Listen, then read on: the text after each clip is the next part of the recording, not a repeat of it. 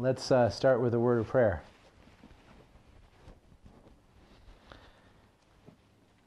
Dear Heavenly Father,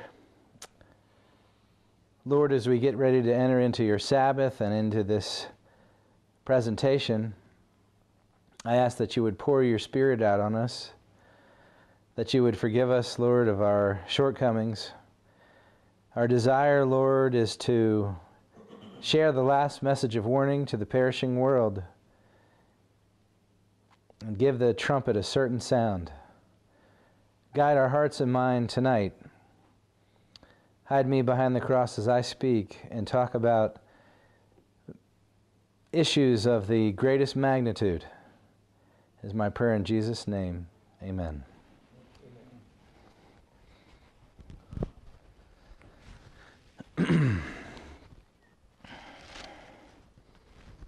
It's June 2015, and in a few weeks it will be 3 years since I first heard about the foundational teachings of Adventism. 3 years.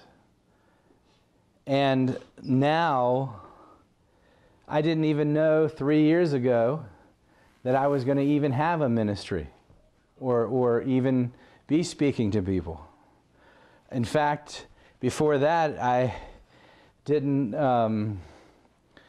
like to speak to people or didn't like to get up in front or say anything to anybody in a public setting.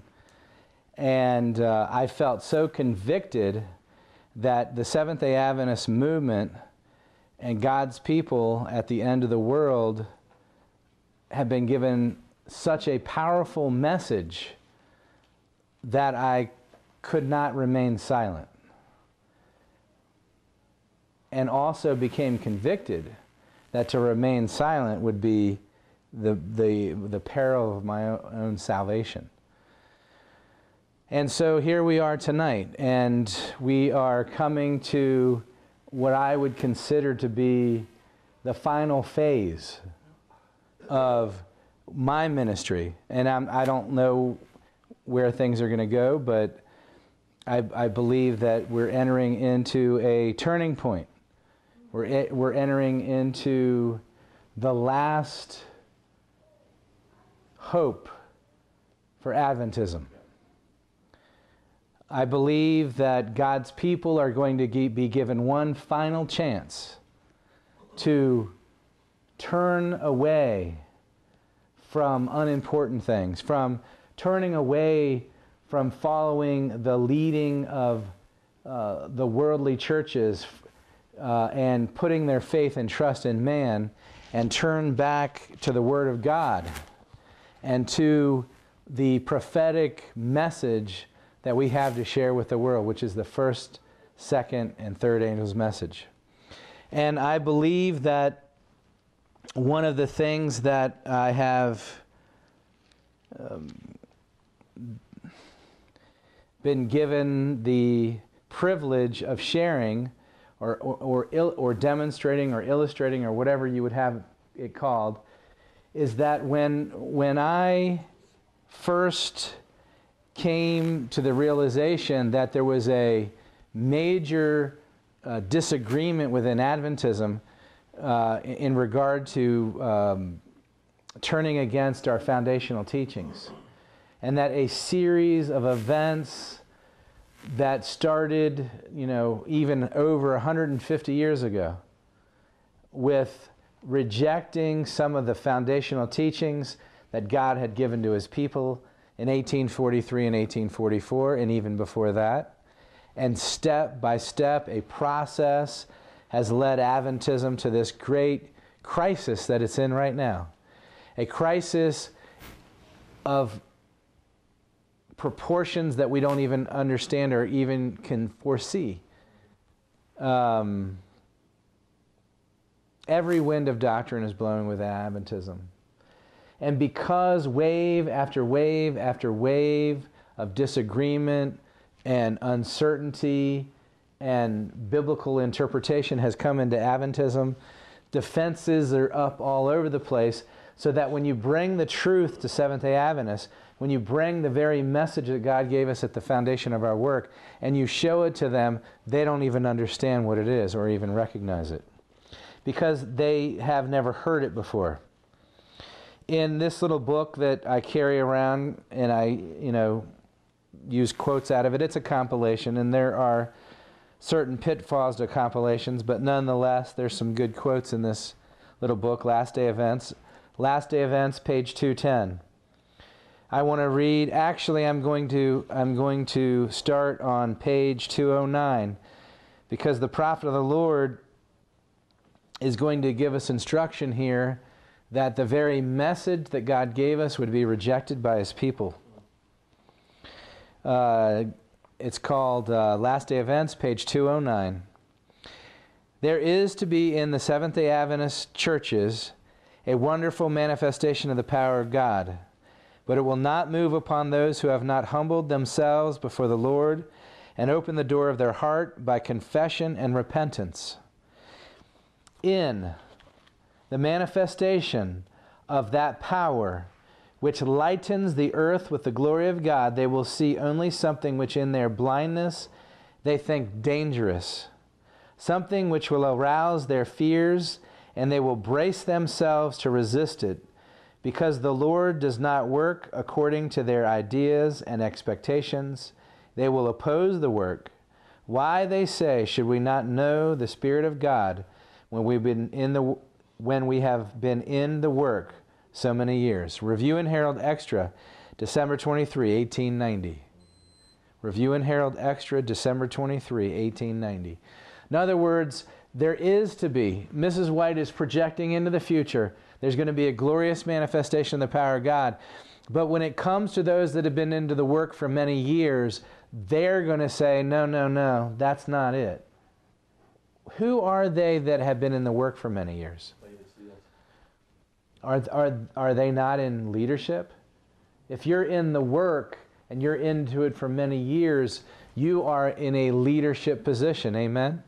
And that leadership position could be evangelistic coordinator at the local church and go all the way up to the general conference. But when this manifestation of the power of God comes, they will see only in their blindness something they think is dangerous, something that will arouse their fears. They will brace themselves to resist it. Going on, this quote from Review and Herald, May 27, 1890, the third angel's message will not be comprehended. The light which will lighten the earth with its glory will be called a false light by those who refuse to walk in its advancing glory. Review and Herald, May 27, 1890. So Mrs. White is telling us at the end of the world here that the third angel's message will not even be comprehended. I don't want to make light of this, but brothers and sisters, I have just spent several months, and even this last year, giving out a series of surveys to Seventh-day Adventists, not to judge them because they don't know certain things, but to illustrate to them that they don't even really actually know what they believe. And Mrs. White says it, I'm not saying it, the third angel's message will not be comprehended. We have three angels this. We have, I want to tell you a little story, and I don't want to, I'm not trying to slander anybody or anything like this, but there's a ministry in that's going around, and they have they take 1844, and they call 1844 time of the end. And I went to this presentation. This is an employee, a conference employee and an evangelist. A Seventh-day Adventist evangelist, works for one of the conferences in the Northwest, has a timeline, and calls 1844 the time of the end. And most Seventh-day Adventists sit there and they see this PowerPoint presentation that this guy does. And he's probably a real nice guy. I've talked to him. He seems like a nice guy. But brothers and sisters, If you say that 1844 is the time of the end, you're carrying the false torch of Satan.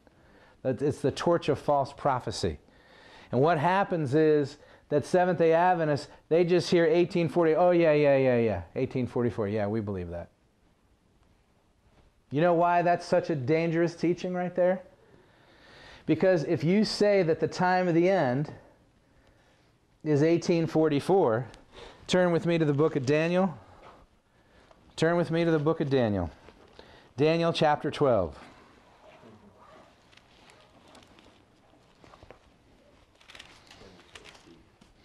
Daniel chapter 12.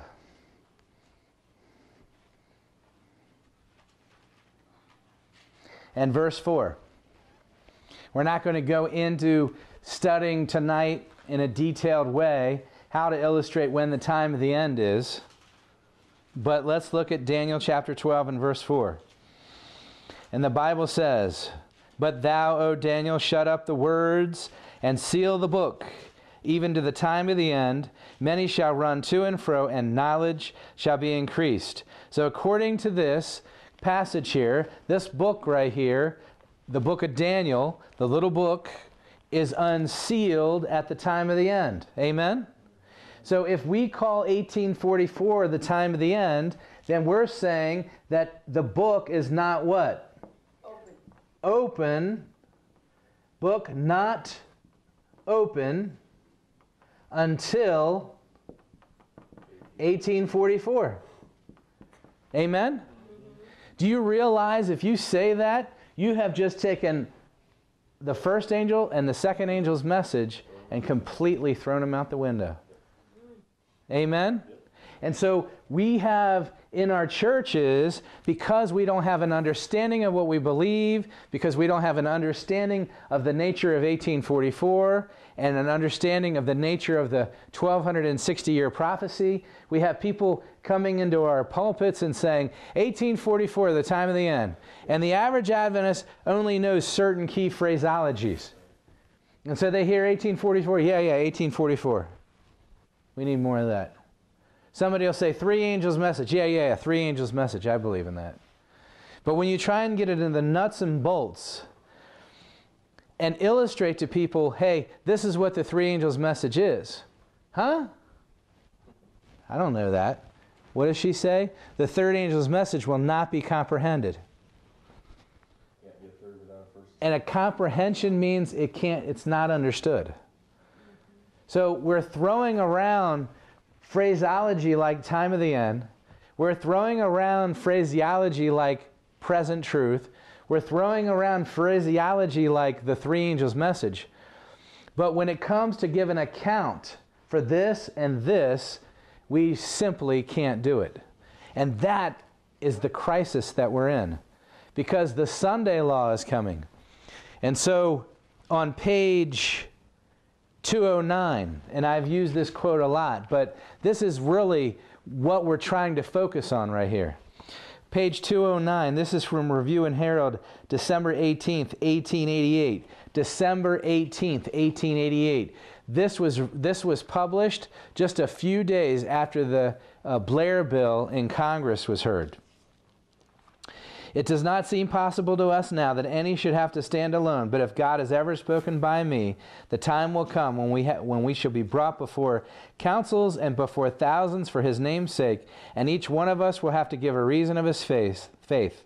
Then will come the severest criticism upon every position that has been taken for the truth. We need then to study the Word of God that we may know why we believe the doctrines we advocate. So what happens here at the end of the world is that we have all these things that we talk about in Sabbath school, and we do a just surface study. And when we ask, well, how do you get to 1844? When is the time of the end? Most of us have not the foggiest. We're in a real crisis. A real crisis. And of course, historically and literally, we understand through Bible prophecy that the time of the end began in 1798. Amen? And so what happens here is this, This area right here, between 1798 and the autumn of 1844, is the time for the first and the second angel's message. This right here, brothers and sisters, is where the foundations of Adventism were laid. The day for a year principle, the understanding of the 2300-day prophecy, the understanding of the 1260-year prophecy, the 1290, the 1335, the daily, and yes, the 2520. Amen? Amen. And that's right, I said it, the 2520. Brothers and sisters, we're using methodologies to study the Bible that are not endorsed by the Bible. Okay? So, I mean, again, let's talk about this. Did God know in advance that the King James Version of the Bible was going to be written? Yes. Did He know in advance that the King James Version in the English language was going to be the version of the Reformation in America and in other places that speak English? Do you believe that God put a hedge of protection around His Word, and that the things that were in it were specifically for us at the end of the world so that we could understand what we believe? Yes. Are we not told, both in the memoirs of William Miller and in the book Great Controversy, that God led the mind of William Miller and he laid aside all preconceived ideas and opinions, and with a simple Cruden's Concordance and the Bible, he methodically went through the Scriptures and laid out the foundations of studying the Bible and understanding prophecy through the King James Bible. And so what happens here is, now, brothers and sisters, we have people that are saying, no, you have to go to the Greek and the Hebrew only. Well, if Miller had done that, we would have no Adventism. That's a fact. That is a simple fact. So, how many people are aware of this? Let me just do this, okay? There is many in Adventism that don't understand that you need a second and third witness. In the mouth of two or three witnesses, let all things be established, right? So we're not going to go into a deep study on that, but anybody that's watching this can go in their concordance or do a search on second witness, and you'll find several quotes in regard to this. You can go into the book of Genesis and see the story of Joseph, how he told Pharaoh that the dream was doubled unto you because the thing is made certain, right? So how many people here would, you go next door to your neighbor and you want to share the Sabbath with them, right? So what you do is you take out your Bible, you say, I'm here to share the Sabbath with you. Oh, good, we're going to have a Bible study. Yep, we're going to have a Bible study. Take and open your Bible to Exodus chapter 20. And we're going to start reading at verse 8. Are you ready? Sure. Remember the Sabbath day to keep it holy. Okay, we're done with the study. We don't have to give any more witnesses, right? We're done. How effective do you think that would be? Not very effective? I mean, it's just common sense, right? You would want to go from one place to another. You would want to establish that the Sabbath was never done away with. Okay, let's try another one. Turn with me to the book of Genesis. Book of Genesis.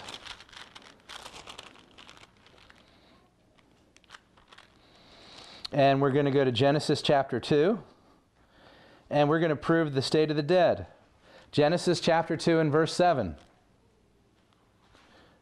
And the Bible says, and the Lord God formed man of the dust of the ground, and breathed into his nostrils the breath of life, and he became a living soul. Okay, that's it. I'm done.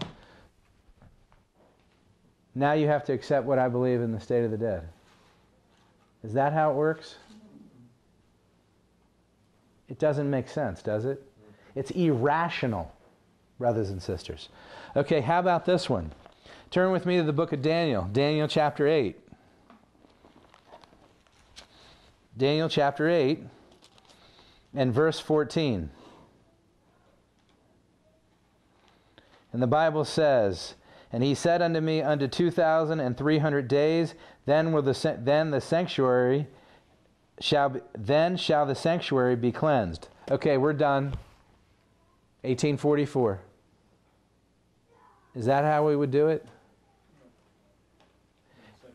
And even if you strung along the other quotes that substantiate the sanctuary being cleansed in 1844, the beginning of the heavenly sanctuary investigative judgment, even if you had several texts to prove Daniel 8:14 had a starting date and an ending date, you would still only have one prophecy, one time prophecy that substantiated 1844. And so, it just doesn't make sense, right? It doesn't make sense to do that. And so why is it this? Okay, I want to pull up a quote right here.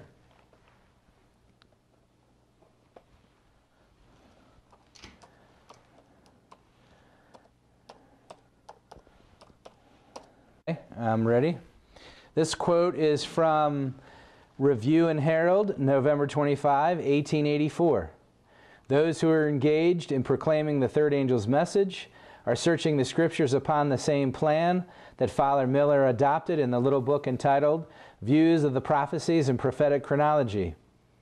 And so what Ellen White is saying is that if you're giving the third angel's message, you're going to be following the same rules of biblical interpretation as was used by William Miller in the little book that she just named. And if you go to William Miller's little book, in his 14th rule, it says that you don't have to understand Greek or Hebrew.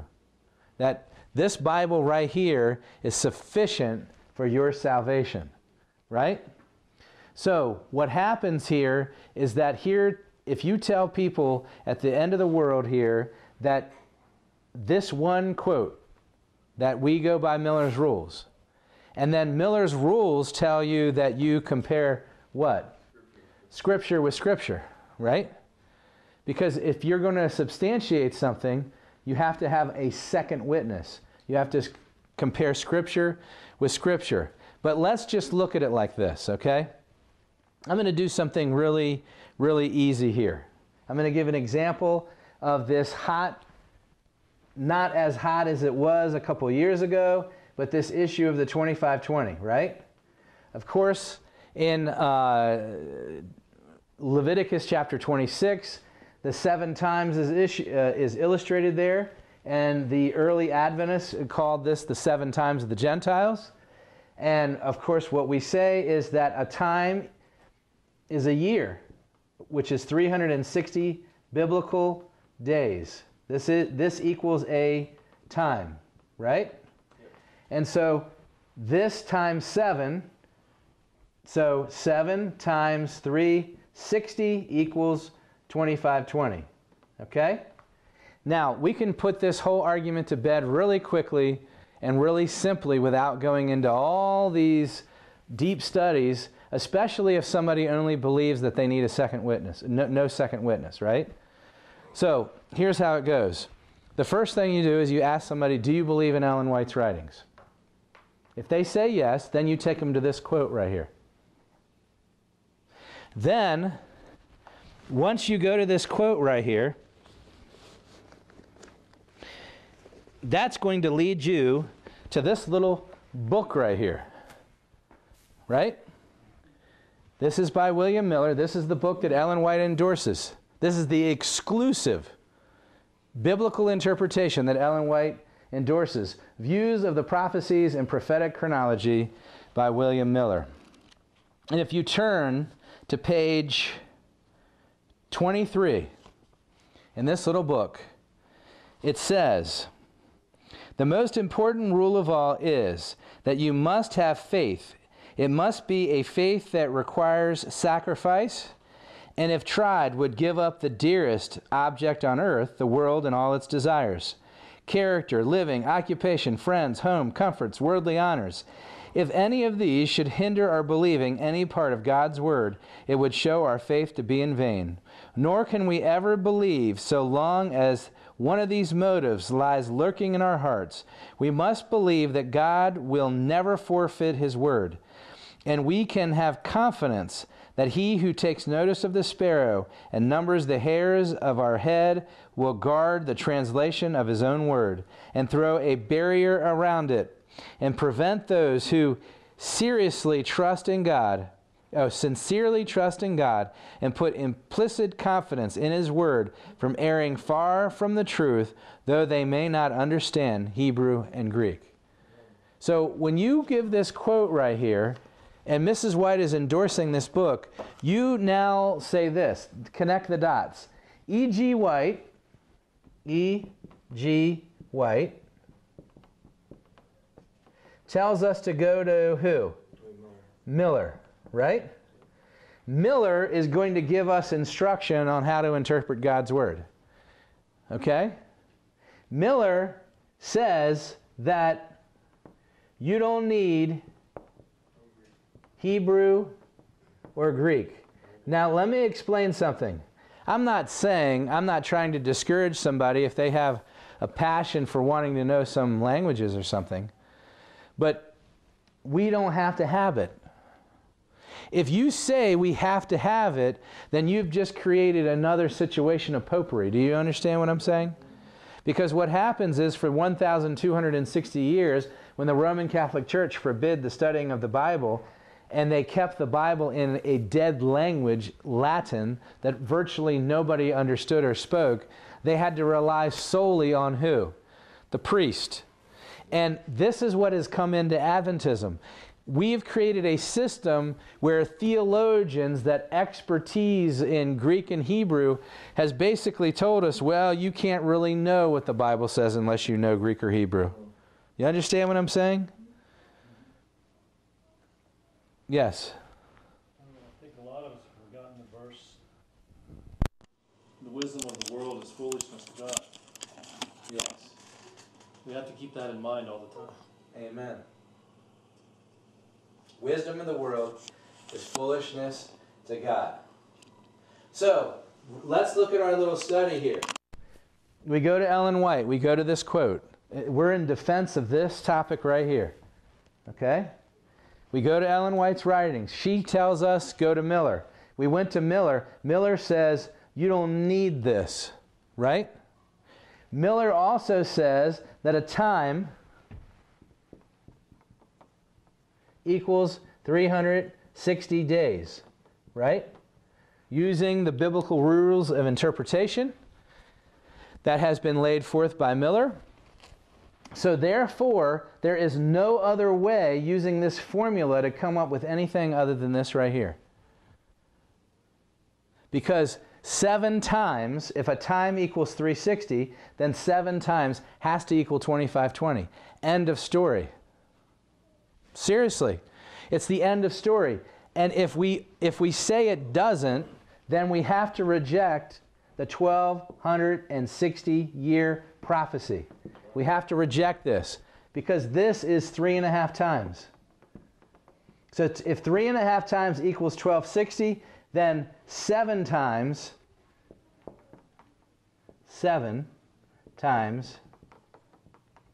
has to then equal 2520.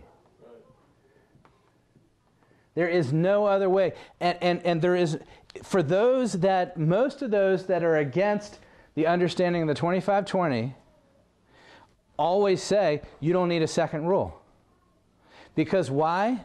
I mean a second rule. You don't need a second witness. And the reason they're saying you don't need a second witness is because the only one witness they have to substantiate 1844 is the 2300-day prophecy, right? So the whole argument is you don't need a second witness for 1844. The 2,300 days, that's good enough, right?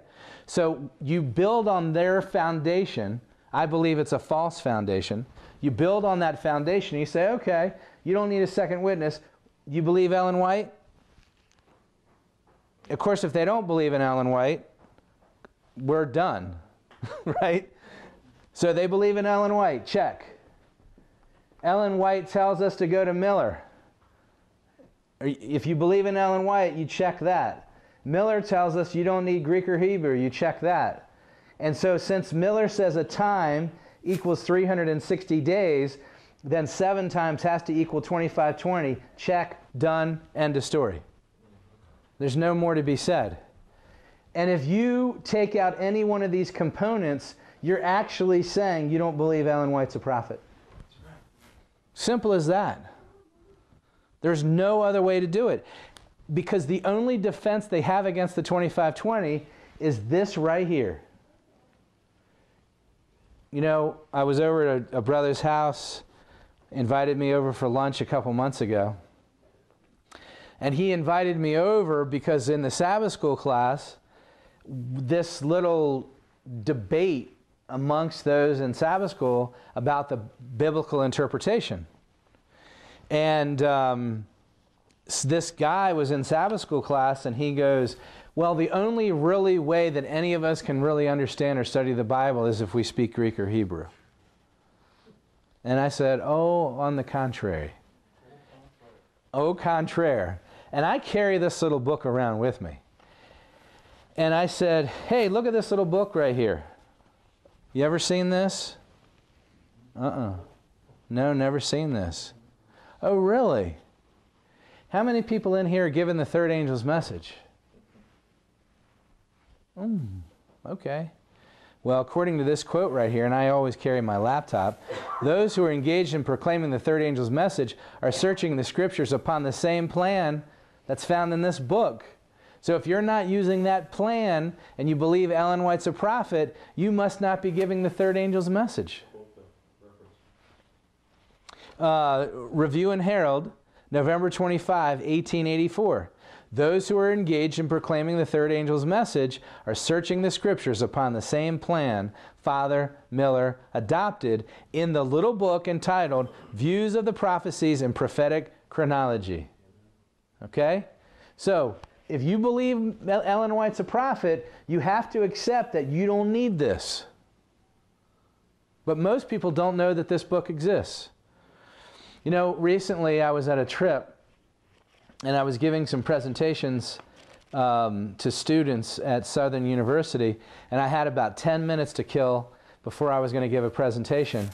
And I took this little book out right here, and I went up to the library desk thing, and there was 3 people back there, and I said, hey, you guys got this little book right here?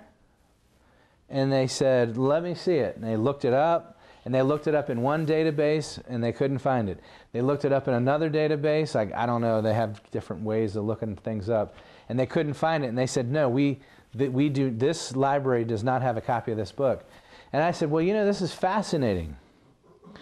Because at this college here, we're training young men and women to give the third angel's message to the entire world and send them out into the world. Yeah. Well, according to Spirit of Prophecy, those who are engaged in proclaiming the third angel's message are going to be searching the scriptures upon the same plan found in this little book, and this school doesn't even have a single copy of it. So what are they using to interpret the Bible? That's how far we've come. That's a serious situation. This right here, this quote right here, puts this whole thing in perspective. And Ellen White says the same thing in a multiple amount of ways. In this particular quote, she's completely spelled it out. In the Great Controversy, she spells it out in a different way. In the chapter, An American Reformer, you read that chapter, and Miller, in his own words, puts these rules to work so that you can see how the Bible comes alive.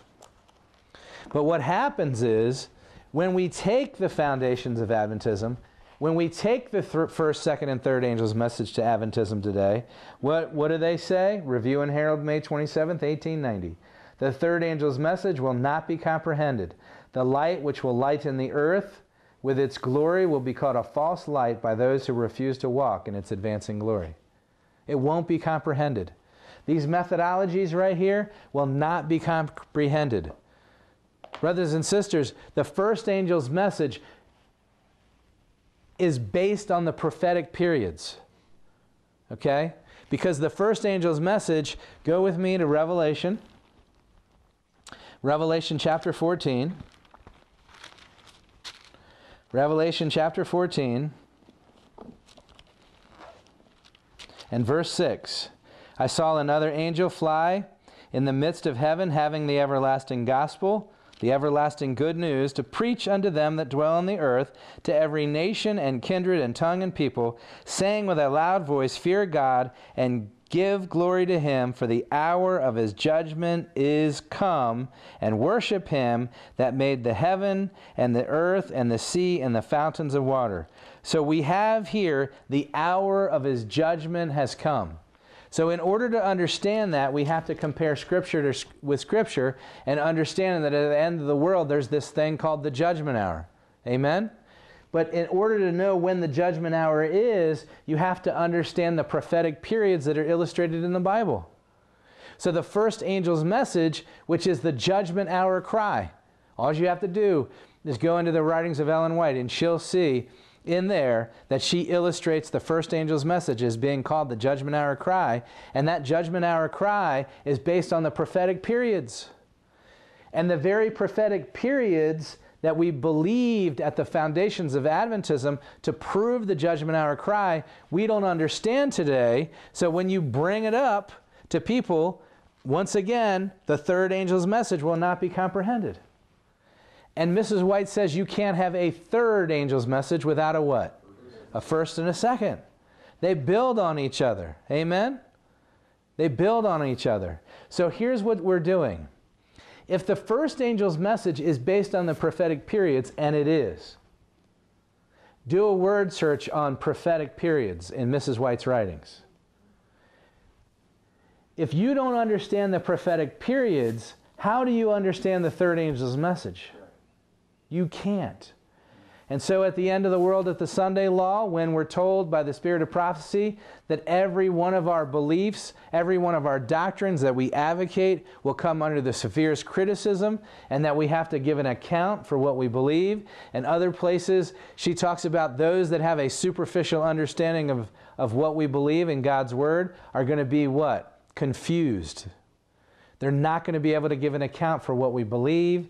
And what's going to happen is Satan is going to sweep them up into uncertainty, and they will be like the unwise virgins, brothers and sisters, because they don't have the experience, they don't have the knowledge that they need, because they only have a superficial understanding. They were going off of the understanding of the other virgins.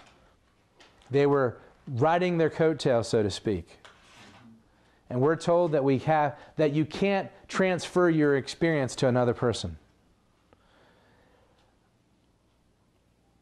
Adventism soon, very soon, is going to come under the severest criticisms that we can imagine. Brothers and sisters, the papacy is coming in power like never before.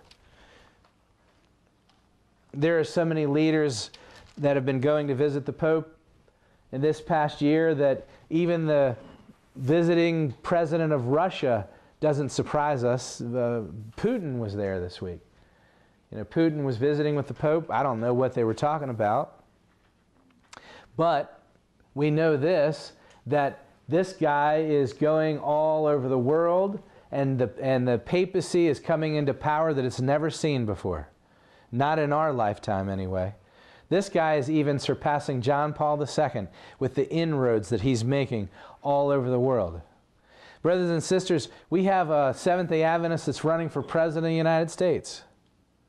And I don't know how far he's going to get, but I can imagine that if he even gets past the first tier of the primaries, that some savvy reporter will do an investigation of what Brother Carson claims to believe, that he claims to believe a Seventh-day Adventist.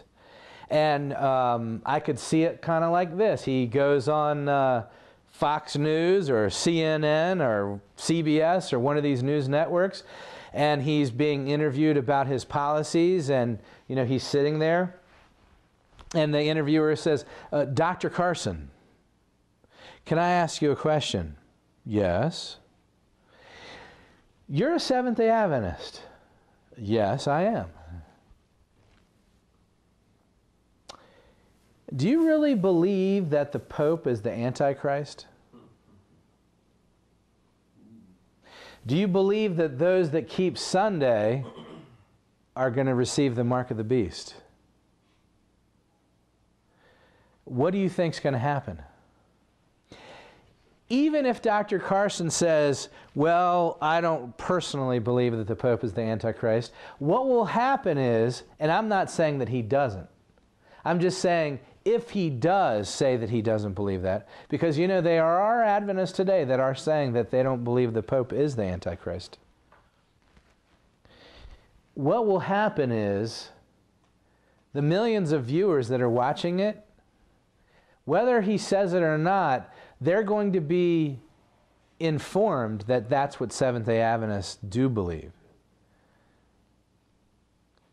Now, as you know, the Pope is viewed as this friendly old granddad, right? He's just like old granddad. And so he's just so nice and kind and kisses babies and hugs children and does all these things. And you really believe that guy's the Antichrist? You see what kind of a effect this could have on the population? Who is it that says that this guy is of the devil? You see the kind of controversies that could come up? Yes. So a series of events is about to transpire. The Pope is coming in power. Adventism is being torn apart by various forms of biblical interpretation. And the biggest crisis that we're in is that we claim to be giving the third angel's message, and yet we have no concept of really what it is. We don't even understand it. And like to quote Mrs. White, we don't comprehend it, and we call it a false light when we see it. 1888 is really reoccurring. And so I believe, and I could be wrong, but I believe that with all the things that are coming into play, the Pope and an Adventist running for president and the schisms within Adventism and the fact that we don't know what we believe are all creating a perfect storm that when the light does come to God's people, and we're told, again, I'll give this quote right here, how you find it on the Ellen White CD-ROM is you put in the term turning points. It's the only place this brings up. Well, you have to put it in quotations.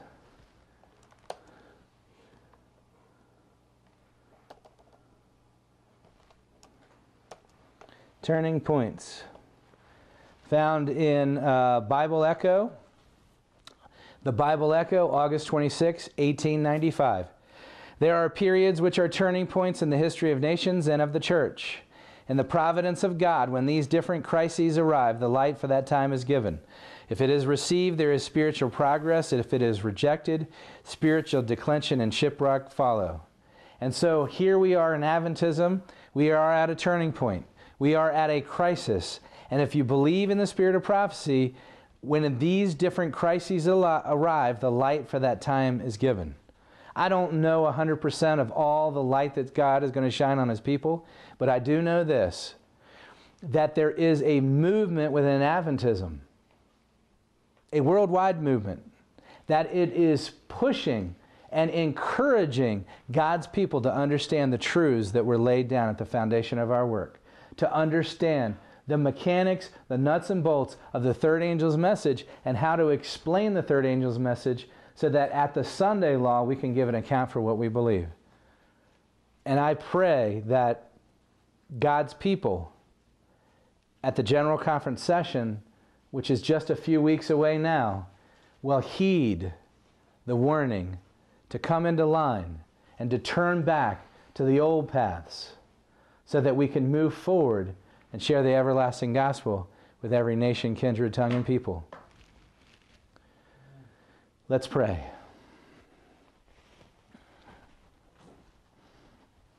Dear Heavenly Father, we have a message that builds up, it doesn't tear down. We have a message that empowers the individual to be able to go forward and give the last loud cry message to the world.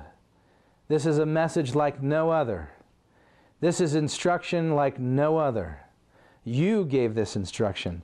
It is not in the reason of man, but in the will of God. These truths were laid down at the foundation of our work. And like Revelation chapter 10 says, thou must prophesy again. We have no new message. We need to turn back to the old paths. We need to learn what it is to be Seventh-day Adventists again, so that we do not reject the advancing light. Let us comprehend the third angel's message and walk in the light of its advancing glory. I lift up your leaders and the church and its members, and I ask for forgiveness on behalf of your people where we have turned aside again and again and again. So many times you've given your church an opportunity to go back into the old paths, to finish the work that we were given to do. But again and again and again, we have turned away from that work to go search out other fields. And Lord, we ask forgiveness on behalf of our people and behalf of ourselves. And we lift you up, Lord, and ask that you would pour out your Spirit on this General Conference session, but only if we would humble ourselves and turn to you with all of our hearts, is our prayer in your name. Amen.